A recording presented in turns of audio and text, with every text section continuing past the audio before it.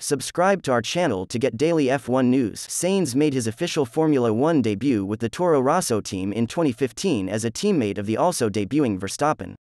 The Dutchman was designated as the replacement for Daniil Kvyat at Red Bull in 2016, leaving no room for Sainz to be promoted.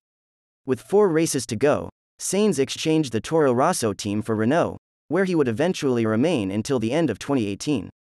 He then joined McLaren for 2 seasons, before moving to Ferrari in 2021. Marko had taken a big gamble, putting 2 rookies in one team.